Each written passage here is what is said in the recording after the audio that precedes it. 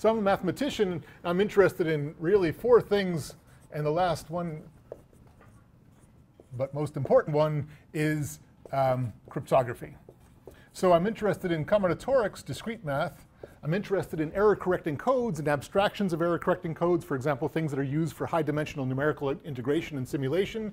I'm interested in optimization and in algorithms, but also I'm very much interested in cryptography.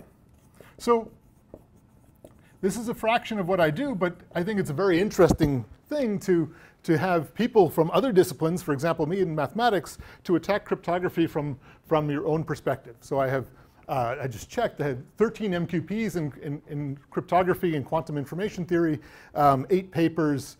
I have 3 grants from the National Security Agency and 4 grants with Professor Sunar. I get all my credibility by hanging out with cryptographers and engineers. So in cryptography, we've worked a lot on random number generators. We did a lot of work with General Dynamics Corporation to build battlefield random number generators and true random number generators. To sample true randomness at a high speed is not easy. And so we worked very hard on this, and Professor Sunar and I co-authored a paper that designed a random number generator, and we found out later that it was used in the iPhone 7 for the Asian distribution of iPhone by Apple.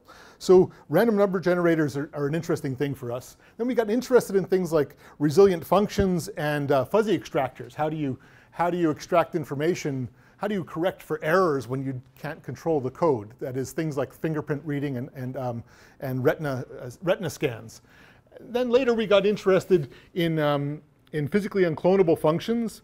How can a chip certify very quickly for you that it is the chip that you put in the device? How do we know that a US aircraft and the US military has the chip inside it, the communications chip that was actually put inside it and not put inside it at construction, and not some chip that was unvetted, bought cheaply on the internet by some maintenance person years later and accidentally installed in a very secure situation?